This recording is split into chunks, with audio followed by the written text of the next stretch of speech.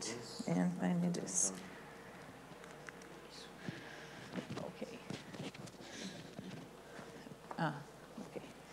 Okay, so good morning.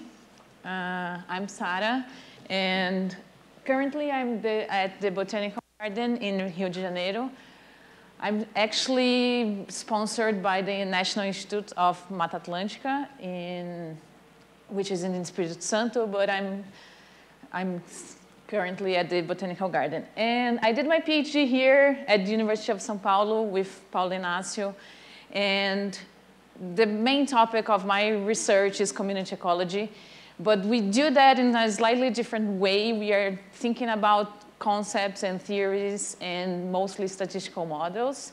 And there's a piece of theory that we really wanted to present because we couldn't leave a school in community ecology without showing how the theory is organized and how we biologists are thinking about the organization of theory. So I'll be talking about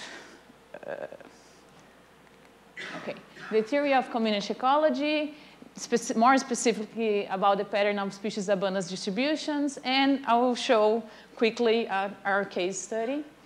So the theory of community ecology, well, we have been here for the entire week, and we know that our main interest is to understand why do we find different species at different places with different abundances. If we track what are the hypotheses that generates patterns of diversity, there are 100. And actually, Palmer tried to count, and there is 120 hypotheses at that time. So when we have 120 explanations for something, it's really easy to think that things are a mess, and that it's really hard to understand how we go from the species pool to a community.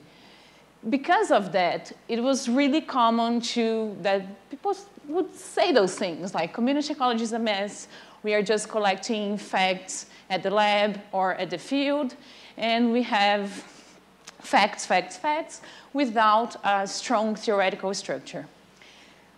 It was okay to say that until the last century, okay? Now we have moved on, and we are thinking about how we can integrate different ideas and models. It doesn't matter if they are mathematical or statistical or even just concepts. We are trying to integrate all of it in a concept that should not be more a black box, okay? So Valent, in 2010, he reviewed all patterns and general processes that underlies diversity in biological communities. And he listed several patterns, and he proposed an organization. So we shouldn't think about this as a black box, but he proposes that community ecology is driven mainly by 4 main processes. So after his paper, he wrote this book, which is a more detailed argumentation of his ideas. It also has, it's really good for teaching, and also has a lot of R code to simulate and make like, computer experiments to see how things go on. And he was concerned about mainly 2 things. One of them is how are we teaching community ecology, and that is one of his inspirations to write the book. But he was also thinking about how we can organize theory under big concepts. And this implies, and he starts his book with the exercise of convincing biologists to ignore details. So we are always, it's intrinsic of how we started doing natural sciences and natural history, and biology is really attached to detail. And that is very different from physicists. So it might sound weird for the physics that we have different process, and sort of all of these patterns, and a posterior, we decided how to organize it. But that's how we are doing, okay? And it seems all right. His idea is that communities are driven by these 4 processes, and basically you have local, regional, and global communities. They are driven by speciation, drift, and selection, and they interact with each other by dispersal. So just to make clear these 4 concepts, when we think about selection, we are thinking about differences in fitness between individuals of different species. So this implies in selections among individuals of different species, and also trait-based selection. Dispersal is the movement of organisms from one place to another, and this implies that communities are not independent, and also this is a process that adds new species to the community, and also is related with the loss of individuals as well. And speciation is a broader process that adds new species to the global system and results in special variation in species diversity. And he argues that it is the result of some combination of the other process, selection, drift, and dispersal, at a time scale of multiple generations. So it's something that we usually call an evolutionary scale. This is debatable, but it's easy to think that those processes occur, and after multiple generations, we can see selection. What is important here is that these processes interact with each other, and they operate at different scales. And this is the proposal, this is his organization, and it helps us to situate ourselves. And when we are doing a logical Volterra model or, I don't know, coexistence theory, we are under the concept of selection, for instance. And if we think about other theories in community ecology, we should be under one or more of these concepts. In the book, he tries to organize common theories in ecology under these general processes, but what is important is that we can make the exercise of generalizing and having those 4 high-level processes that drives biological communities. So this is a really good exercise for us to think where we are and how we can organize theory. So we couldn't leave a community ecology school without mentioning his work. Of course, it is debatable, but that's how we organize theory, and at least it was a very good effort to make people stop saying that community ecology is a mess. And okay. So next thing, we will talk about the pattern of species abundance distributions. We have already seen this during the week. So we have basically here different forms of presenting species abundances, distributions. Here we have like species ranked from the most abundant to the least abundant. And here we have abundance at a log scale. Abundance can be biomass, number of individuals. It can be the relative abundance. Here we have an entire community. What this shows us is that we have lots of rare species and a few abundant species. This is more easily to see in this kind of presentation in which we have like a really high bar for the rare species. Here is the meta community, and here we have 3 different communities. So we can see that even if the meta community follows a particular pattern, you can see differences in local communities. And this is due to variation in the dominance. So here we have more dominance. We have 2 species that are very abundant and only 1 rare species. In contrast, here we have lots of rare species. There's also the differences in richness, but it's an easy way to track differences across time and space. And well, we know that species vary across time and space. And one idea of how species abundance vary across time was proposed by McGuhan and Henderson. And they proposed the idea of core and satellite species based on the persistence through time. And they do some statistics to separate the abundance. Here are the core, here are the satellites. It's the opposite. Here are the core, here is the satellite species. You have here the species abundance distributions for the entire community. And what they saw is that core and satellite species follow different distributions.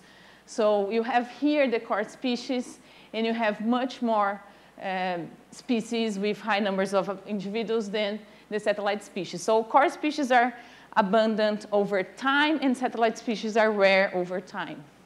And they follow just different distributions. So this is one way to understand differences in abundance through time. Another way that we study species abundance distributions is their variation across environmental gradients. This is a classical work from Whitaker. And here he's showing each curve is the abundance of a particular species. In the x-axis, we have the gradient, the environmental gradient. And we can see that some species respond to the environmental gradient differently. And if we are thinking about selection, building communities, we can think that dealing with environmental gradients is really useful, and we learned a lot looking into environmental gradients. So ecology is about variation, and Jacopo made that point. Like also talk about this today. And one of the main issues is how do we quantify it? So we are not approaching this using math. We are quantifying variation, and we are describing variation using statistical models. Here's a linear regression. We can think about the abundance of a species I at a site J, and this would follow a linear, it will have a linear function of some variable x that could be the environment. And this is really useful because we can deal with different error distributions of the abundance, and the function can linearize many functions. What is important here is that we have, here in this equation we have, it's basically a mathematical equation with an error. And using statistics, we can actually describe this error, and there are techniques for doing that. For instance, mixed models in which we can actually model the random structure of the error. And there are several approaches that try to do that using basically trait environment correlations, using the error structure to model the variance related to the environment and abundances. And I think that the most important thing here is to understand that we can model those errors in different levels of variation. Some people already did a lot of work on that, and this is also the base of the work that we developed during my PhD. So I'll talk about our case study that we are basically trying to understand species abundance distributions using trait environmental correlations and those statistical models. Let me take. Those are the people involved in the work. There's Paulo and Alexandre. Alexandre is a professor at the University of São Paulo. He works with tropical ecology and a lot of statistical models. And Jefferson and Mateus, they are both botanists, and they are specialists in ferns, which is the study system that we used. During my master's, I worked with fern community ecology in the field, describing abundance of species on mountains in a tropical forest as well. So it was a group that I knew, and these people are the best specialists in the group here in Brazil. And it was really important to know the group and to work with people that really know the system so that we could think about what we can ignore about the system. So it was a really good exercise to work both with botanics and ecologists, and I'm a bit in between. I'm much more ecologist than a botanist, but I was used to the system. So we are trying to understand species abundance, and we were specifically interested in separating the effects of drift and selection. And for us, at least for me, and I cannot say for everybody, but for me in the group, but when I think about the community, I think about a tropical forest. So you can pick your favorite community. It can be microbes, it can be a matrix, it can be birds, it can be whatever. But the things that we won't work with that detail. For us, the community is just a set of species that occur in a particular place. But it doesn't matter the identity of the species, but if we are trying to understand the response of species abundances to the environment, it is really important to take into consideration species traits. So we selected some traits of ferns that we think that would respond to the environmental gradient that we were interested. And basically, in order to separate the effects of drift and selection, what is important is that is species abundance distributions. In this side is the expectation of what we would have if drift was the main processes affecting community assembly. Here we have species, the color represents a particular trait. So if drift is the most important process affecting abundance of a community, we wouldn't expect any correlation of species traits with their abundances. In the opposite side, if we are thinking about an environment where selection is important, we would expect a correlation of species traits with their abundance. It doesn't mean that here we still see some variation. So variation is intrinsic, and one of the things that we are interested is to understand more about this variation, but still, things are not only just drift and selection. All these processes occur at the same time. And the big challenge that we started asking was, can we quantify the influence of both selection and drift in community assembly? So we decided to test which combination of those mechanisms drives species abundance in local community. And we were thinking about environmental gradients. The data that we have, this data was collected by Mateus and Jefferson. And they went to 3 different mountain ranges, and they sampled all communities from the sea level to the top of the mountains. And this is a gradient. I think the only thing that it matters here is that it's a gradient in which we have the extremes with harsher conditions, and in between we have mild conditions, okay? And we were thinking about traits that would correlate with the environmental variation. They sampled almost 20,000 individuals from 153 species. And of ferns. So ferns, they are plants, vascular plants. They do not have seeds or fruits. They reproduce through spores. I don't know if we can see here. The spots here are spores. And we have a great variety of life forms. So this was one obvious trait. So we can have 3 ferns. We can have epiphytic ferns that are ferns that grow on tree trunks. Those are all epiphytes. You can have terrestrial herbs also. This is really interesting because it's a fern that grows on tree ferns, specifically on tree ferns. And another trait that we had to consider, when we started thinking about the group, we thought about several traits related to water storage and everything. But we end up with only 2 traits that were the traits that really matter to abundance. And another trait that is important is laminar thickness, the leaf thickness. So we have an example here of a very thick leaf and a very thin leaf here.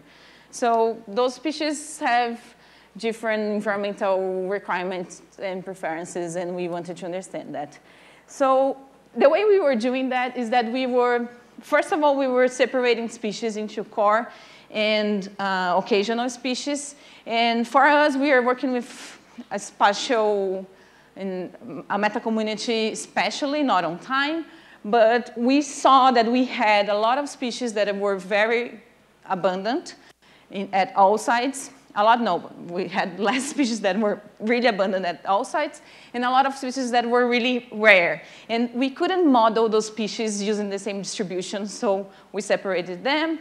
We were using linear mixed models to actually describe variance, and also we were using an R-squared metric to better quantify the variance, proportional of variance explained by each effect. So here is only a diagram of how we were thinking of building our framework.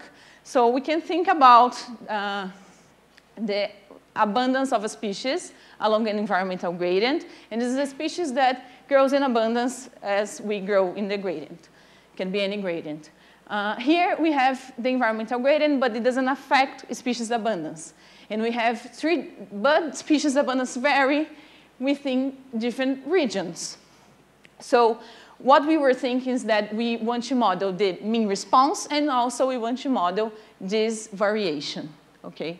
And we can also have a combination of these two scenarios. So you have a response to the environment, and you also have differences among regions. And to model this structure is a bit different than to model this structure. But the way we are doing is that we are combining different effects in the models to model not all the possible, but the variances that we think that matter the most. So from this idea, we derived 4 hypotheses because we were interested in testing if communities were more driven by selection or drift. So it can be only selection, it can be only drift, a combination of both, and we also had a known model. So about selection, here, it doesn't matter, this notation is the notation that we are using to build the models in R, but what matters here is the meaning of each term.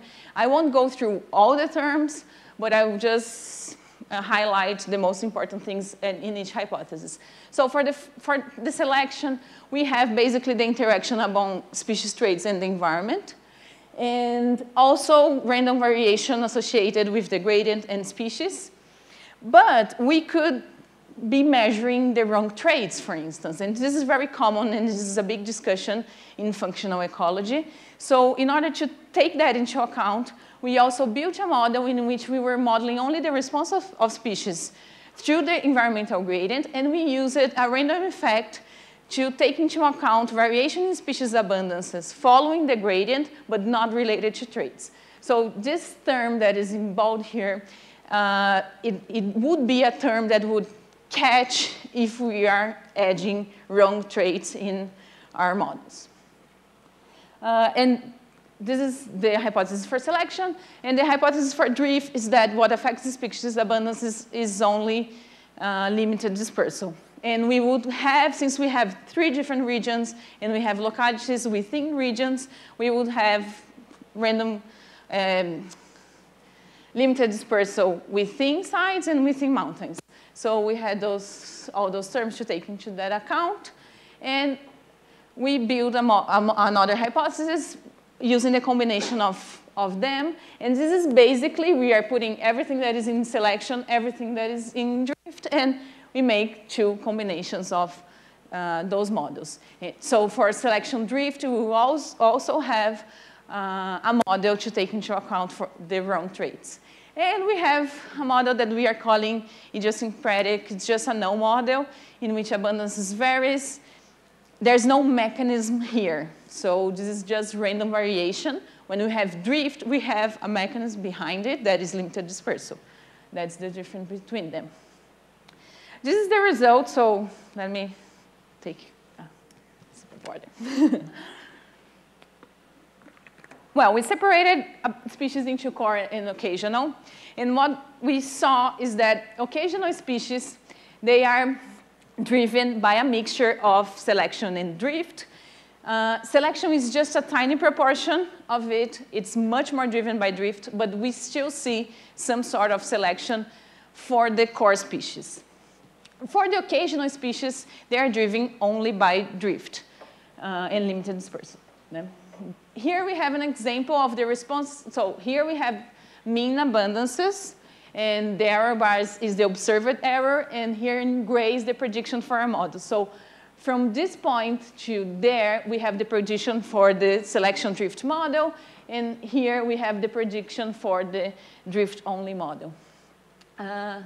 Here is the example of the response of a species to the environment. We allow the environment to have this unimodal response. And what we see is that for the core species, we can see that the intermediate parts of the gradient is where we can find the species with more abundance. And occasional species know that the x are really different, the y-axis here. And they not only occur with less number of individuals, but also their responses vary among the different, those are the different regions, so these are replicates, so we would expect the same response as we see here. And we don't see that for the occasional because they are mainly being driven by drift. But one thing, OK, we submitted this paper several times. One of the times, the reviewer said, OK, this is really cool. I think you got something here. But how can you convince me that the terms that you say that are capturing drift are really capturing drift and not other random variation? And also, they asked about the thing about the wrong trait. So that's when we added the term for the wrong trait. So what we did here is that we simulated communities that we know that are driven only by selection and only by drift. And we applied our modeling framework. I forgot to say that we used model selection to choose the best model that would explain, better explain the data. And when we do that for the communities that we simulated, and here we have a deterministic community that is mainly driven by selection, a stochastic community. Here is the proportion of variance explained by selection or drift. So for stochastic community, we have that all the variation is actually being explained by drift. And for the deterministic community, most of variation is being explained by the fixed effects and the effects that represent selection. Here we have a component, a random component that is important here.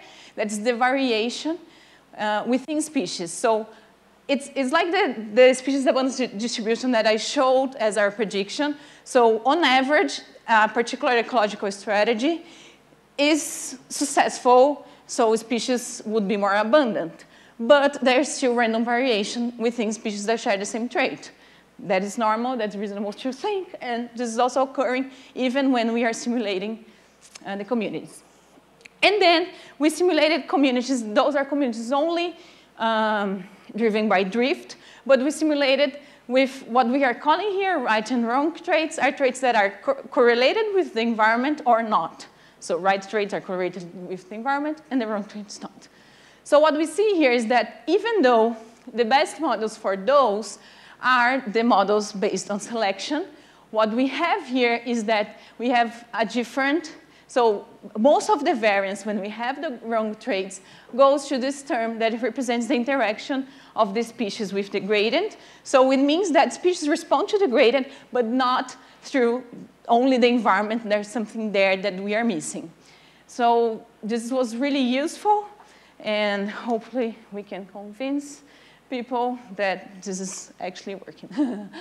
So my main points here was to show you that community ecology is not a mess. So we are trying to organize theories, ideas, and concepts through a framework, and we all should stop for a moment and think if this works, and if this does not work, what we can propose. And OK, this is not new, but general patterns are ruled by a combination of processes. And what is really new is that we can describe variation from different processes by playing with the random effects in the mixed models. So I hope that I brought a little bit more to fill this path that is the theory of community ecology, and that we can fill this with ideas, concepts, and models. So thank you.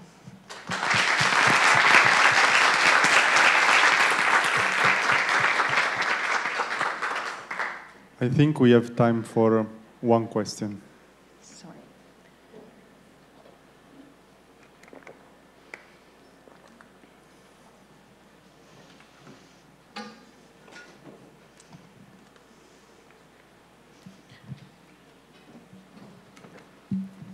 Thank you for the talk. It was very inspiring. And I was wondering if you could also use this species abundance distribution, but using the traits instead of the species. Oh, wait, maybe I didn't explain right, because we are actually using traits. Mm-hmm. So when we are thinking about selection, we are thinking about the effect of species traits with interacting with the environment. Mm-hmm. So, and we measure different traits that we are calling an ecological strategy. And what we are seeing, we are modeling individual species abundances. What we are not thinking about individual species, we are thinking in a functional group level. Mm-hmm. Okay. Thank you. Okay. Okay. Let's thank Sara again.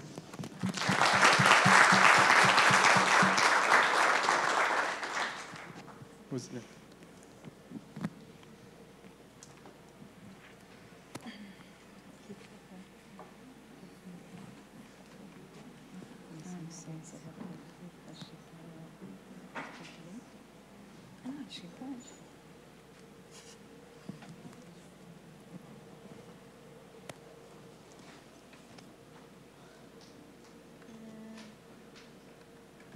How do I put here? View? Control L. You have like in principle Hello? 20 minutes plus 10 minutes of questions. So when you are at 20, I'm going to stand up. Ah, okay, great. So hello, thank you for staying today longer to see our talks. And my name is Marina, and is this loud enough? And I'm a postdoc at the University of Oldenburg, but I decided to talk about a chapter of my PhD, which is about species competition, because we heard a lot about species competition this week. And I'm gonna talk about it from more community ecologist perspective. And I guess I tricked you all into staying here because I did not say that the data that I'm gonna use is from planktonic foraminifera. But actually, these methods that I use can be applied for any other group that has similar data. No? So just a quick overview of what the group is. Planktonic foraminifera, they are unicellular eukaryotes, so protists, and they live as plankton in the marine pelagic zones. And they have actually quite a limited diversity. We know that there are 50 species living in the oceans today, and they are very cosmopolitan. So you can find them in all the oceans in the world, and you can find the same species in the North Pole and in the South Pole. What is really cool about them is that they build these shells. And when they die, these shells, they sink down and they accumulate on the ocean floor. And basically, you can sample the ocean floor, and you can identify the species by their morphology. And this has been also confirmed genetically, that these morphospecies are genetic species. And they have a very good fossil record. So they are the group with the best fossil record currently known. And I was interested during my PhD to know if planktonic foraminifera species compete. And you may be asking why, and why this group, and why should I care? So I'm going to bring you quickly to another field of biology, which is called macroevolution, just to explain why I was interested in this question. And macroevolution is basically looking at the diversification of sort of big groups of species, so clades that share a common ancestor. And you look at these diversification patterns through very long time scales, so millions of years. And you can plot sort of this. So this is a phylogenetic tree of birds in this case. And what macroevolutionary biologists usually do is that they plot the lineages through time to try to understand the diversification dynamics of the group. So basically, you just plot how many lineages you have at each given time here, and you try to understand what's causing sort of this sort of rate of diversification. So sorry, here's number of species and time in millions of years. And this is, we have like around 10,000 bird species currently living today. So when we do this for the planktonic foraminifera phylogeny, we see that you can see also groups that were extinct, that don't exist today anymore. And this is very unique for groups that have very good fossil record. So when you plot the LTT plot for planktonic foraminifera, you don't see sort of this exponential increase. You see more like sort of a logistic growth in species number. And this has generated quite a big debate in macroevolution of whether there are ecological limits to diversification. So basically, what controls the number of species within a group, within a clade, through billions of years. And the two extremes of the debate are whether this is unbounded and that actually the number of species is defined by sort of big extinctions events, or if there's actually sort of a self-limitation within the clade and the group, that you just have a sort of a limited number of niches available, and that species then compete for this niche space. So planktonic foraminifera have been quite central in this debate because they're a very good example of sort of this self-limiting increase of number of species. And this has been published sort of quite a lot. And competition among species is the main mechanism proposed to explain this pattern. However, so from paleontology and macroevolution, we think that competition was a very important mechanism driving diversification of planktonic foraminifera. But we actually cannot really test that in the fossil record, and we don't really know if they are competing today in the oceans and what patterns we would expect to see if they were or not. So that's why I was interested in testing why planktonic foraminifera compete. So, well, ideally, sorry, coming back here, ideally, if I could, I would try to test it in many different ways, right? I would try to do experiments in the lab and put one species by itself, then add species and try to see how they interact. Also, I would do like field experiments. I would put like big aquariums in the ocean and try to exclude one species and see what happens with the dynamics. But unfortunately, I cannot do this with planktonic foraminifera. They never reproduced in the lab. Nobody has ever managed to make them reproduce in the lab. So there's no way of doing population dynamics experiments. And they live in the open ocean, and they actually occur in very low densities in the water column. So it's very unpractical to do a field experiment or even observe them in the wild, because they're also really small. So what we do when we have these sort of problems in community ecology is that we look for patterns, and we try to see whether the patterns would support your hypothesis. So you see, in this case, I was looking for patterns that would support the idea that the species are competing. So I basically tested two patterns. One is a spatial pattern that is sort of local competitive exclusion, and the other one was a temporal pattern of compensatory dynamics, and I'm going to explain both of them. So the idea of the spatial pattern is, this is not the best figure, so I'm already apologizing for it, but if you have a community that is really dominated by competition, species that are very ecologically similar, for example, suppose that these are two species. That's why I said that the figure is not great. So you have 6 species, and these species are all very limited by resources. So species that are very similar and use resources in a very similar way, they would end up excluding each other locally in the community, or at least occur in very disparate abundances. So I tested this idea using this core top data that I explained the other day. So the planktonic foraminifera, they live in the water column. Their shells sink and accumulate in the ocean floor. And you can sample the top of this tube here as a proxy for sort of the modern communities of planktonic foraminifera. And there's about 4,000 samples of these around the world, which I tested sort of spatial patterns of species co-occurrences. So, but how do you measure? So you want to test whether species are more or less ecologically similar in the community. But what is ecological similarity? How do you measure that? And that's actually a bit related to what Sara was talking, that it's really difficult to know which traits you're really interested in, which traits are really important in the mechanisms that you're interested in. And in my case, I cannot measure that many traits because they are already dead, and also because we don't understand enough of their physiology and ecology to really know which type of traits would really drive competition or, yeah, So what I did is that I made the assumption that species that have similar shell sizes, they probably eat similar resources, and I would expect them to compete more strongly than species with very different sizes. Another proxy of ecological similarity that has been quite used, I think, in the last decade in community ecology is phylogeny. So you assume that traits are conserved throughout evolution, and that sister species, or species that diverge not that long ago, that they are more similar than species that diverge really long ago. So that's sister species, and species that are closely related, they are ecologically more similar than species that,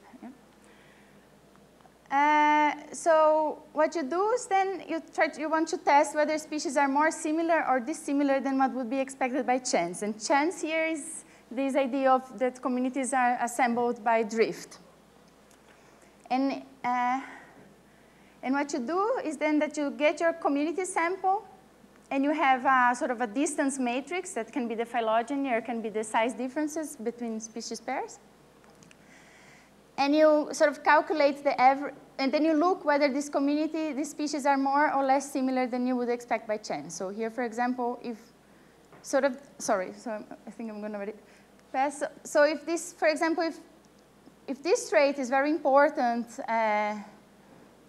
for the environment that these species are living on, you would expect that when you sample this community, most species would have these traits. So that's the idea of environmental filtering. So if you measure a trait, a characteristic of a species that is very important to be adapted to dry systems, and if you go to a desert and measure the community there, you expect this species to have this trait and be sort of clustered. That's how they call it in the sort of very more similar than you would expect. And on the other side, if species are competing very strongly, you expect species that are similar not to co-occur locally. So you expect to see an over-dispersed pattern. So what you do then to get what would be expected by chance is that you create a new model, which is by shuffling this distance matrix and sampling again these communities sort of 100 times, so that you get a distribution of what would be sort of the expected distance, ecological similarity between species. And then you compare your observed sort of the average distance of the community to this new model. Is that clear? So here, for example, community A is very clustered, and community C is very over-dispersed, and B would be somewhere in the middle. And this is called community phylogenetics, and there's a very known R package that does this sort of new models. So that's what I did then for these communities. I used two different distance matrices. I used the shell size and phylogeny. And I actually measured, so the software, the R package measures the distance between individuals instead of species. So you actually take into account the abundance of species in the sample. So when I did this so each of these dots then is one sample. And I'm sorry, I forgot to say that you standardize it by the mean and the standard deviation of the new distribution. So you have the standard effect size. So when you plot, when I plotted these results using the phylogenetic distance matrix or the shell size distance matrix, what I saw is that most, sort of all communities, they just are not different than the new model. So if they were more clustered, you would expect to see some blue dots over here, which there are none. And if they were very over-dispersed, which was the case of these two communities here, you would expect to see more species here. So this means that most species, they coexist regarding these two sort of traits that I'm measuring, the phylogeny and the size. No? And there is not really a spatial structure regarding these two traits. Yes? So using these methods and these traits and trying to test for the spatial pattern, I did not find support for competitive exclusion. So yes, there's no structure in the size or phylogeny of Plantonic foraminifera. So then I thought maybe they are coexisting, but they have quite a marked temporal dynamics. So you could expect that if species coexist, but they are still competing, you would expect to see sort of whenever one species increases in abundance, it has a negative impact on the abundance of the other species. So that through time, you would expect to see sort of these compensatory dynamics. So for example, species A and species C here don't seem to be limiting each other, whereas species B can only increase in abundance when species A and species C are in low abundance. And I would like to repeat here that doesn't, if I find this pattern, it doesn't mean that they are actually competing, but it would support the idea that they are. And then what you do is that you correlate this time series, and sort of a negative correlation would support sort of this compensatory dynamics. So I used a different type of data to do this. It's called sediment traps. I think Otto talked a little bit about it. So they're basically funnels that stay in the water column, and they capture settling particles in the water column. And they have these little tubes here that you can set to change every week or every 2 months, depending on your project. And then you get time series of species abundance, of species abundances. So there are many of these around the world, like 35. And I actually went in an expedition in my PhD, and I could see one of these being moored. And so you can see it's like a 1 square meter here, and here the little tubes that I talked about. So basically, there were 35 sediment traps and 370 time series. So I'm saying that each species is a time series. And this is a bit how they look like. I'm sorry that this is not in log scale. But the idea is that, so you can see that they're very seasonal. So here is time in years.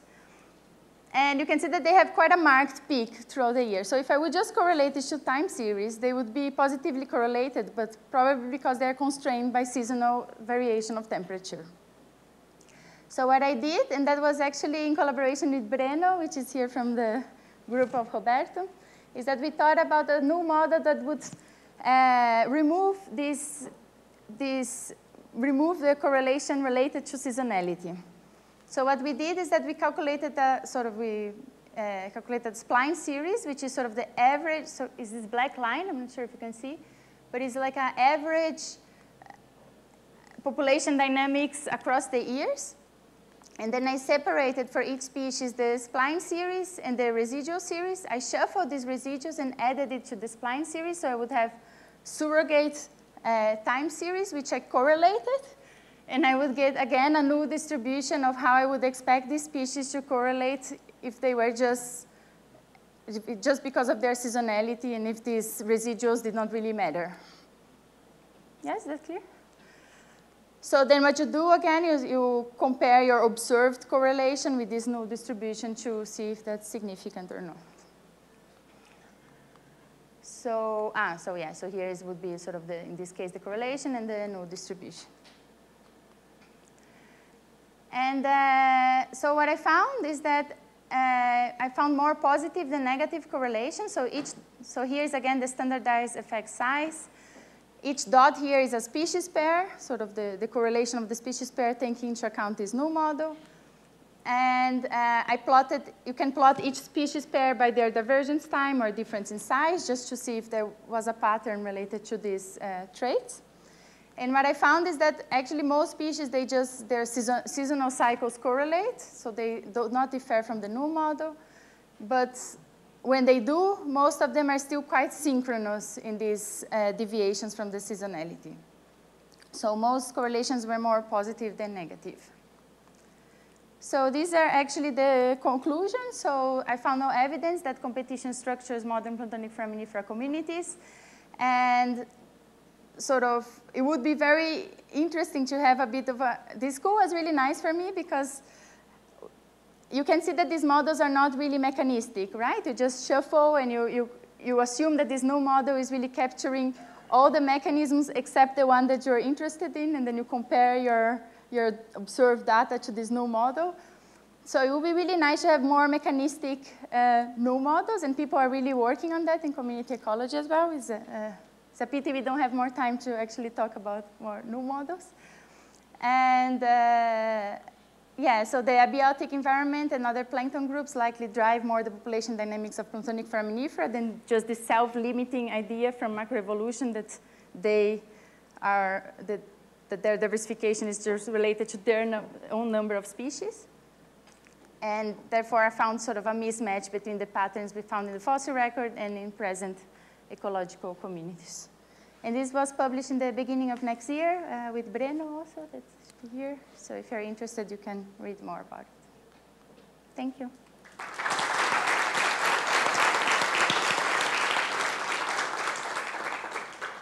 So we have time for a few questions.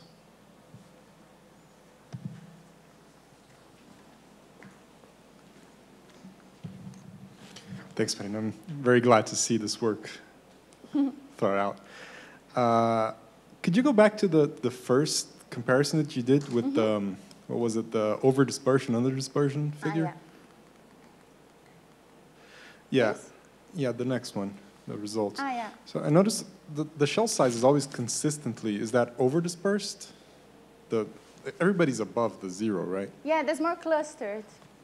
This is more clustered. Okay, Yeah. I thought it was more over-dispersed. Okay. Ah, yeah, so there's a little, I invert, you can invert or not. So most people invert it so that the positive is clustered and the negative is over-dispersed. It's just, I just inverted the. So is this meaningful in any way, or is this just? So you mean here, right? Yeah, the fact that the shell size is always clustered, does that mean anything, or? Yeah, so the most abundant species are actually bigger in average. So because I was calculating these for pairwise individuals and not species, I think that biased this, or that's the observed that in general they are bigger. Yeah, is that clear? No, it's not clear.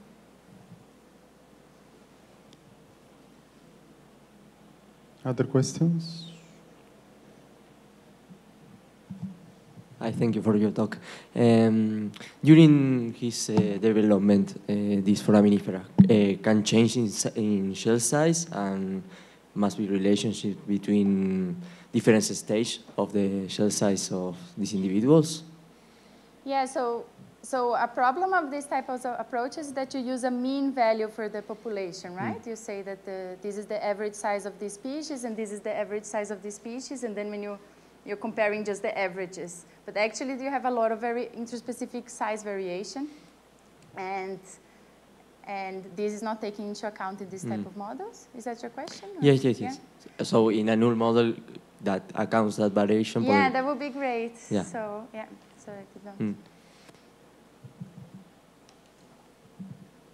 We have time for a few more questions.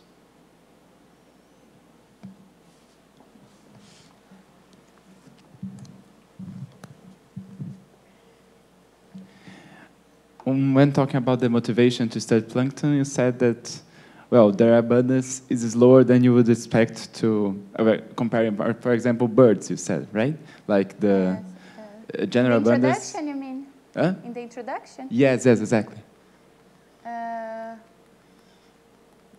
Sorry. Yes, continue. Yes, so the idea is that the competition between plankton would decrease the abundance more than, for example, birds do between themselves. Is that it? Yeah, so it's not that clear in macroevolution what is specifically the mechanism, but it's more, it will be competition at the species level. Is that your question? Yes. So the idea is that you would just have sort of a limited number of niches available for planktonic foraminifera types, and these niches are few, so when they are filled, a new species can only emerge when one species go extinct. So then you have this sort of equilibrium dynamics, and they are competing for this niche space. That's the idea. Is that clear? Yes, and do you know of an example of a clade that works like that has the abundance like limited by its own between species competition? So planktonic foraminifera is an example of that, but it's basically because the curve levels off like this. But we are not talking about abundances here. We are talking about species. Yes, sorry. And that was actually one of the ideas of testing it and seeing how that would then translate to abundance, and how would species limit themselves in sort of this macro ecological scale, which would be more comparable to the sort of macroevolutionary scale, if that makes sense. Makes. Thank you. Yeah?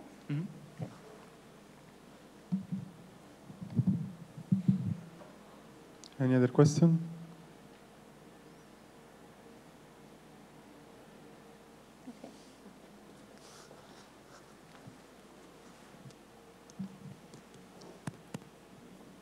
Just since nobody else is asking, I have a very stupid and probably irrelevant question. But how do you, I mean, I don't expect that to affect things statistically, but how do you know that when you're sampling the floor, it represents the surface and it's not, doesn't follow any stream or structure on the ground of the ocean? Maybe if there is a valley, things cluster there, and if there is a stream that pushes them there, or things that statistically probably doesn't really matter because it's a lot of data. But how do you know? Yeah, so that's a great question, actually, and and it's not stupid, because I also did the same analysis by just sort of either sort of dividing the world into agreed, and just either randomly sampling a sample or taking the average, and nothing really changed. And so this, you could estimate how much when the shell, I think your question is when the shell dies, that it doesn't really fall immediately below the sample, right? That it has a drift. And they have estimated this, that varies where you are in the ocean. So if you have stronger currents, you have more these communities are actually somewhere else. But in the end, these communities that we observe, they're consistent with what we see in the plankton.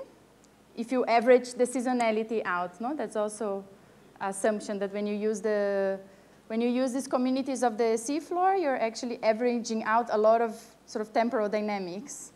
And that is indeed a bias of the data. And yeah, I don't know if I answered. Was that? You could do like sort of a spatial model where you would take into account all the currents and try to really construct back which communities are where, and you could do that. Yeah, yeah, that would be interesting. Any other question?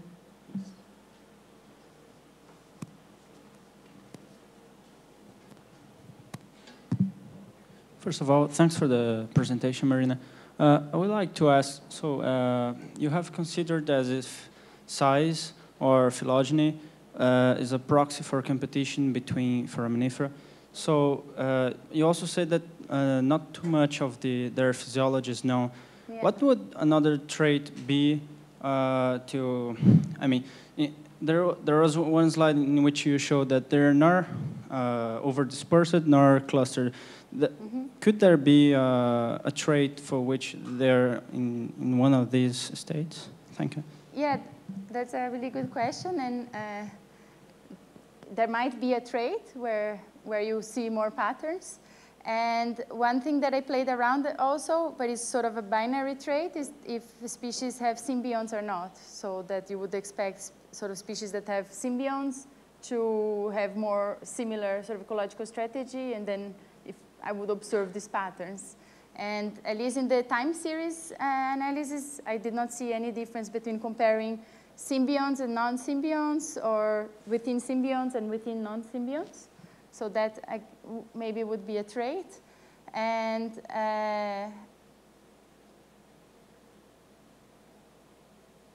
yeah, I guess that's the only other trait that I can think of that we know enough, and that we have data for all the species, because that's also, so some of them have been a little bit cultured in the lab, and you know some sort of thermal tolerances, but that's like 5 species of all of them.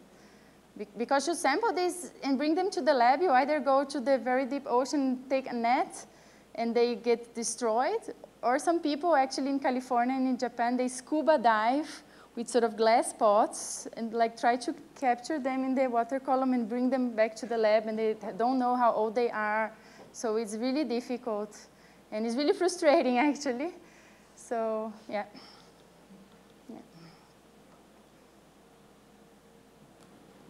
Any other question?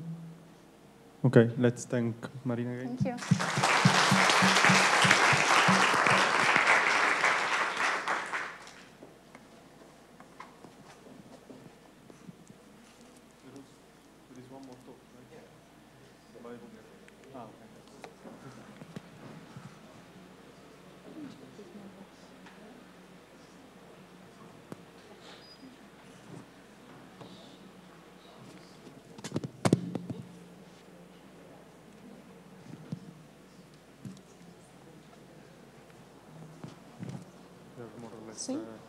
Yes, just 20 minutes. When it's like 20 minutes, I'll stand up. But then you have 30 minutes. Okay, no, yeah, I try to keep it to 20 minutes. I hope I can.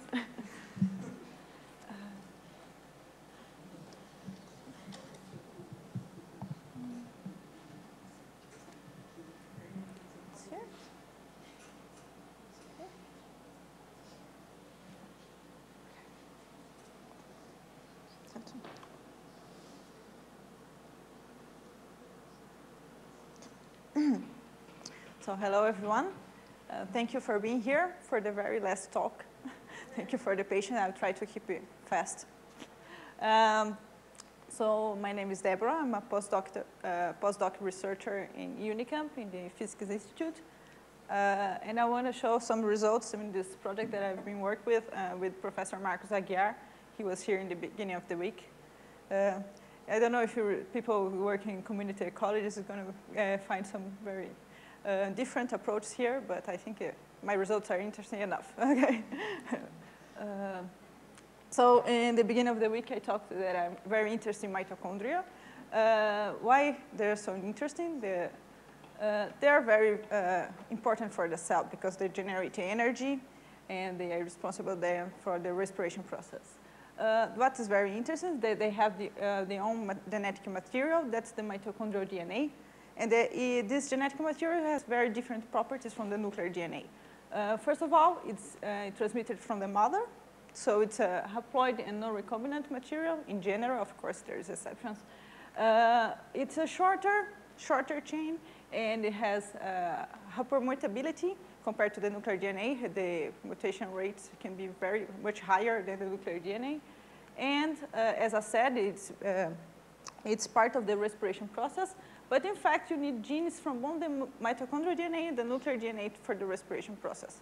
So in fact, we have some kind of genetic interaction here going on that makes that generates interaction that's important for the respiration process. The importance of this genetic material has been already being acknowledged by the community of evolutionary biology as being recognized as a genetic marker for populations. But here I'm just gonna focus to application that we call as barcode. As barcode, we mean that you can use a piece of DNA that can identify species, like if it was a really barcode like you pass in the supermarket. So you can use a piece, a very specific part of the mitochondrial DNA to identify species. This case has been used for some decades already, and it works really well for animals. But there's this questioning, why this barcode really works so fine? And then there's this hypothesis why it's working, and the most accepted is because it's related to this respiration process that drives coevolution between the mitochondria and the nuclear DNA. Since they have to work together, they have to keep some compatibility. And since they have to maintain this compatibility, they have to co-evolve. And what happens when they are not compatible? You would generate problems in the respiration process that affects your individual fitness, since the respiration is really vital for the individual. To address this question, we have a special model organism that's being studied for several years also. It's a copepod called Tigreopus californicus. It's a very small arthropody. And it's been shown, like the genomic data on this animal has been shown that this coevolution between the mitochondria and the nuclear DNA is very nice data. And I just show here the most recent findings. Then you have some populations, they are geographically distributed. They belong to the same species in the meaning that you can cross them and they generate offspring. But in some point, you generate these offsprings, and then you do the inbreeding the offspring. You generate the second hybrids. They are not viable. And they are not viable, meaning because you have this incompatibility between the nuclear DNA and the mitochondrial DNA. So you have some, even inside the population, you have variety of the mitochondrial and the nuclear DNAs that can generate this, what they call the hybrid breakdown. So you will suppose that this, in fact, these populations are in the early stage of speciation. They're gonna later become different species. We wanted to test this thing. So we want to really see how these incompatibilities are really driving speciation, and if this is connected to the fact that the mitochondrial DNA can identify animals, identify species. To that, we start from the very beginning. We use an individual-based model. Aguiar, that's my supervisor, has worked with this model for some years already. He has some very neat results in predicting biodiversity. So let me explain step by step. We have a spatially distributed population. We keep it fixed size. And there are two main restrictions when you have to do the evolution. Your mating pairs have to be inside a neighborhood, so we have a spatial mating. And they have to obey some genetic threshold of, they have to belong to the same species, what I mean. Like, each individual is described by a nuclear DNA and the mitochondrial DNA that we very simply describe as chains of zeros and ones. So each locus represents a gene that has two values of allele, 0 or 1. So each genome, the nuclear or the mitochondrial, has the specific size, sorry.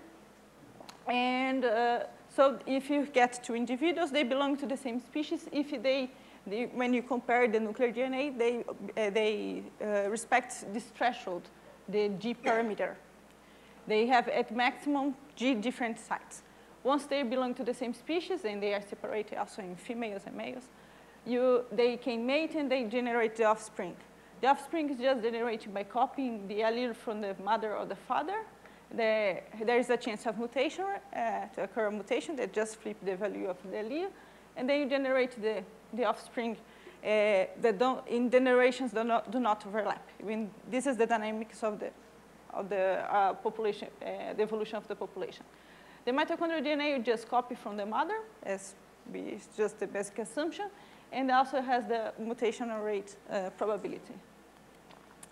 To check how the compatibility of these two genomes evolve, we assume that this DNA is going to interact with this just in the first BM sites.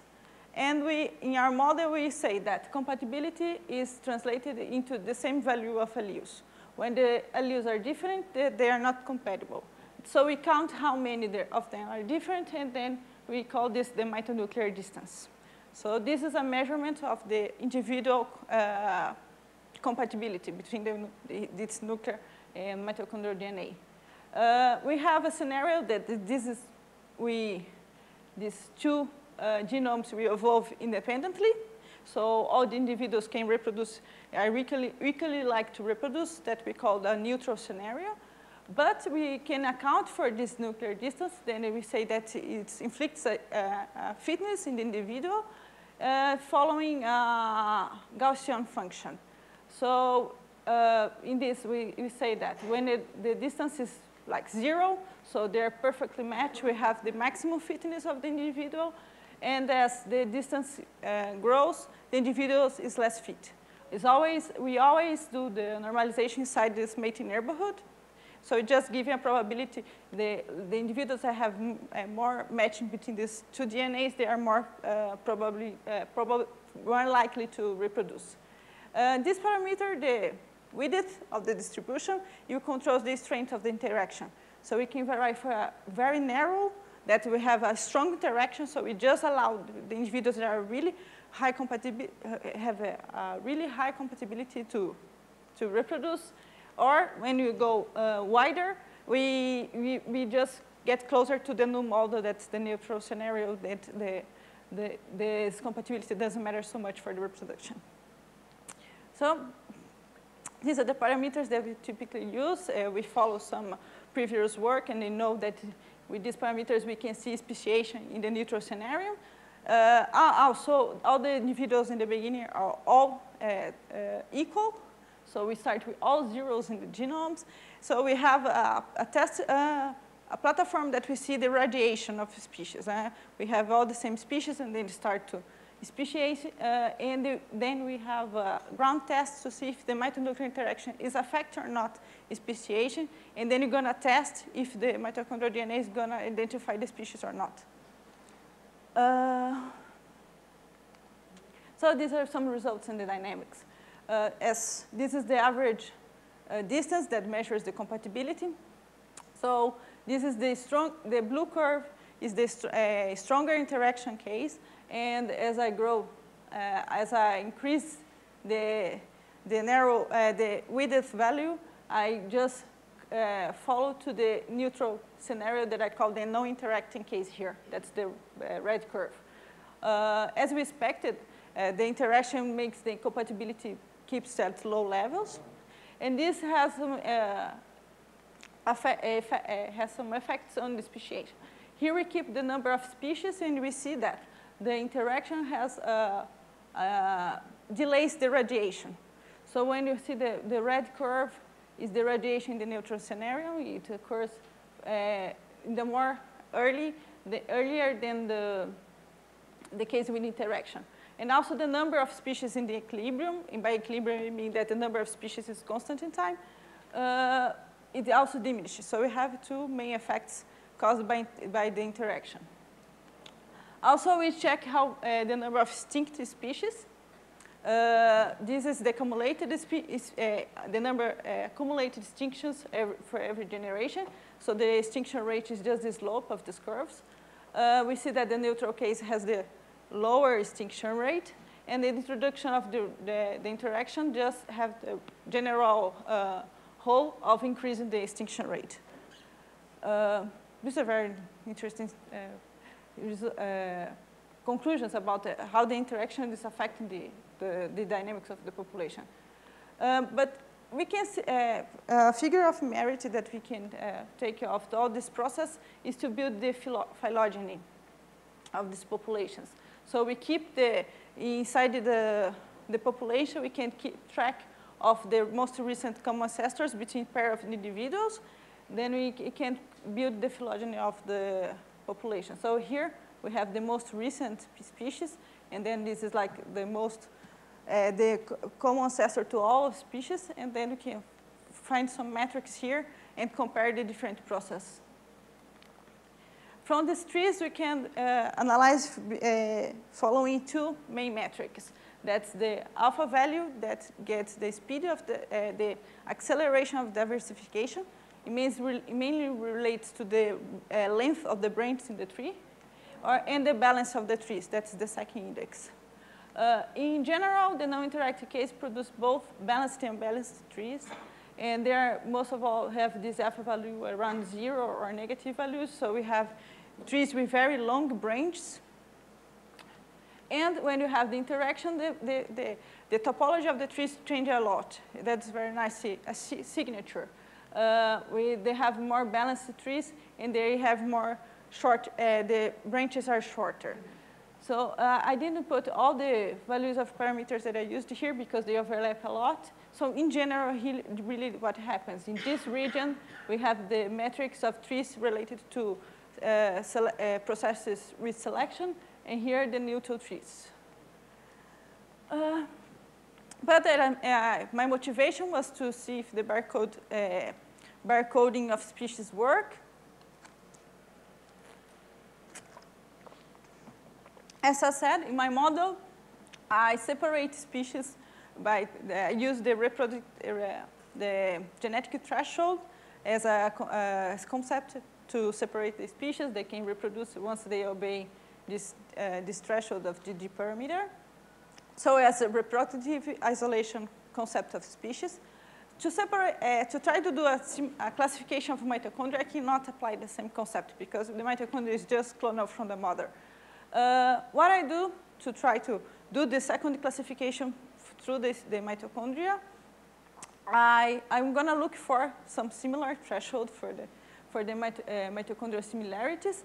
But what I'm going to do is like this. I'm going to see how many species I get from the nuclear DNA, and I have a number. So I'm going to sweep the GM value till I have the same number of type of mitochondria in the population and same number of species.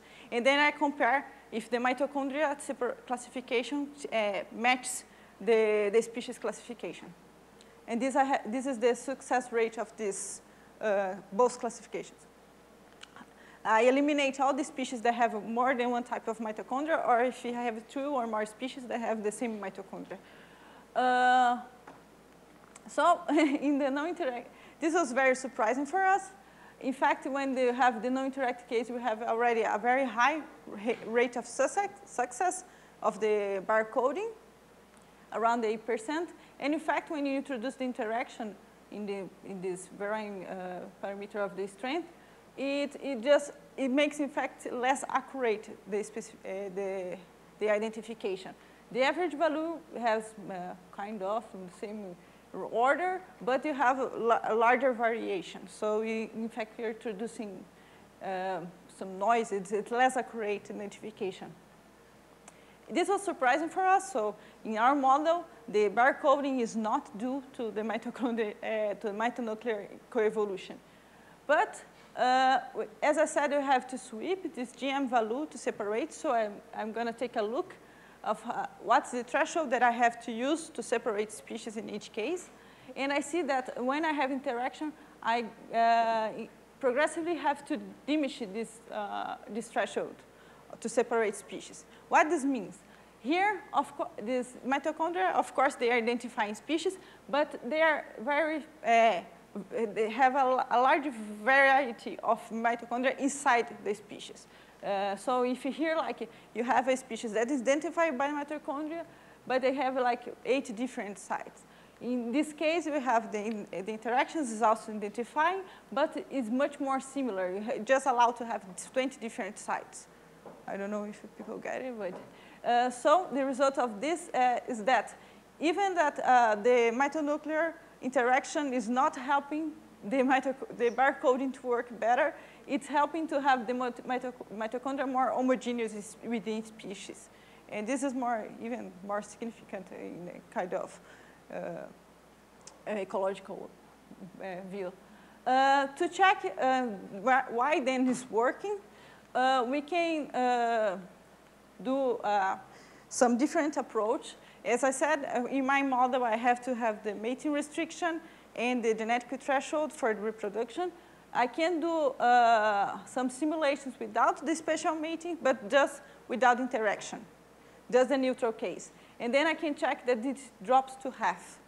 So here we could see that, in fact, the barcode works in our model because of this spatial structure of the population that comes from this spatial, the local mating. Also, we went a bit further, and we changed a bit the structure of the population, make some kind of 1D populations, keeping the same area. So this is the neutral case, and this is the the stronger interaction case, as we want to call. As we saw that there is a larger number of species, the trees are more stemmy, these are more chippy, and there's a lot of conclusions about this part that unfortunately I don't have time to show here, but I can say to you that we analyzed the genetic patterns of the recent species, the most recent generation, and we could saw that the mito-nuclear coevolution could promote the higher correlation between the phylogeny, the spatial distribution, and the genetic patterns of the population. So in general, the mito-nuclear coevolution promotes we can see the history of species through the genetic patterns of the population. And we see the final genome of the population. You can infer about the history in terms of the phylogeny, and also correlates with the spatial distribution of the species. And this is, so as I said, the mitochondrial DNA is reflecting the history of species. This is a signature of conservation of genetic content. At the end, because this was my motivation, this copepod, the Trigriopus californicus, this is a distribution of populations. So I really have to enforce here that these are populations, not species yet. They can inbreed. But this is how they are distributed in the coast of the west coast of US. And they really resemble a lot the trees that we obtained. We think that it was cool. So we really believe that we could get in our model the main things that is driving the evolution of this population. That's mean the geographical structure of the population and the mito-nuclear coevolution. But we want to be more quantitative about that. So I show again the map of the trees. I showed here 2 trees, right? This one and this one, this neutral and the case with selection. So here they are here. The neutral case is here, so it's really near that the main data that I have before. It's following what we expect for the neutral scenario. The tree that we have from the simulations, it's here, is the square. So it also fits what we expected for trees with selection. And the tree from the empirical tree from the arthropod is here. So it's really cool that the metrics are really matching. So we think that our model really, at least for these populations, really capturing the main mechanisms that is driving the evolution of this.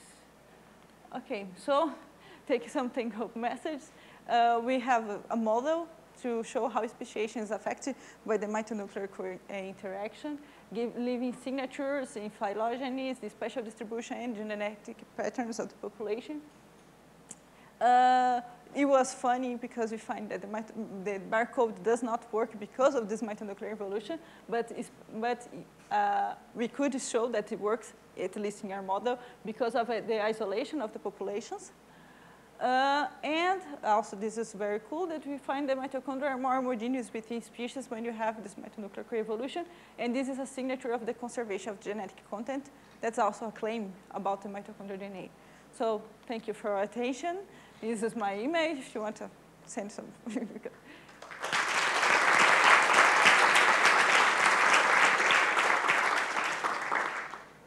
We have time for questions.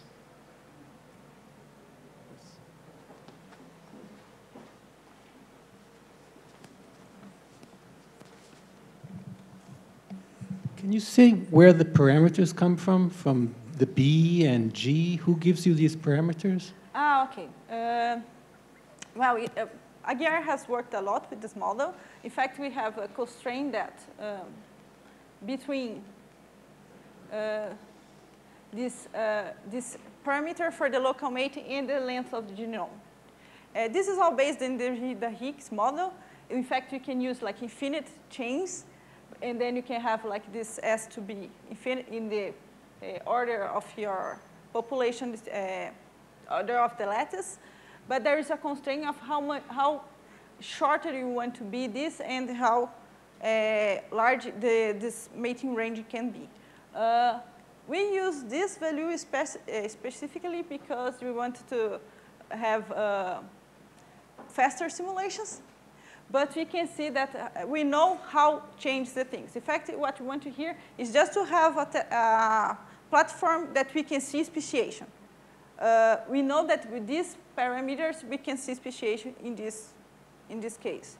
That was the thing. Of course, you can change a bit, but this is some kind of previous work from Marcos that showed that. So it's not an experimentalist who told you those numbers. It's just no, you yeah, chose it's just modeling parameters. Okay, yeah. thanks. Any other question? I have actually a question. Okay. So in the plot where you show this, the two properties of the trees, right? And you have the yes, that's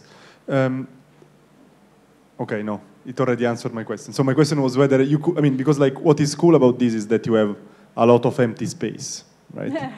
And so the question is, can you have actually network trees that are in those empty space? But the answer is yes, because there are those points. So okay. In fact, there is a previous work from Marcos.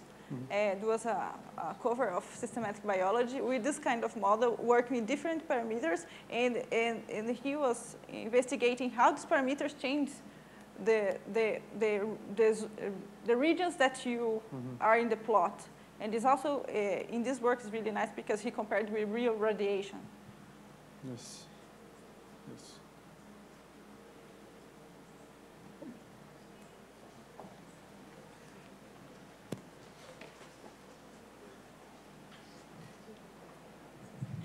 Hi, it was very convenient to have these two talks, one next to each other, because you have these kind of curves of saturating species. Okay. And I was wondering what leads to this in this model? I mean, they're not competing, right? So it's just a spatial or a genetic limiting? Yes, yes. It's just you have just two constraints, the genetic threshold and this local mating. It's neutral in the sense. Actually, I think they are competing because the number of individuals is constant, right? Yeah. Well, not between species, between because they just individuals. can reproduce within species. Okay.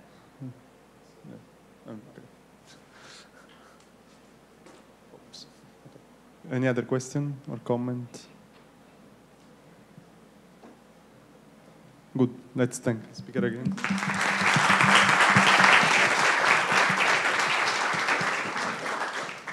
So before we all head back home or wherever, just a very brief reminder of the activities that we have here for those of you in Sao Paulo, that there is a lot of outreach organized by ICTP. You can find it in the webpage. Those that don't live in Sao Paulo can also come, but I guess. And also the journeys, all the schools and everything. So keep an eye on the webpage because there are many things that can be interesting. And yeah, I think that's it. Thank you very much for coming. We hope you enjoy the school as much as we enjoyed organizing it for you. And we really hope to see you all next year. Thank you very much. And please, oh wow, I have the power now. There is a satisfaction survey that you will get at some point. Please, if you could fill it, it would be very helpful. Not only rating the school, because numbers are, I don't know, an 8, what means an 8. But also if you can actually write things to improve and things that you like the most, so we keep doing them. Beer in the bar is not included in the school, so you don't have to talk about that. Thank you very much for coming.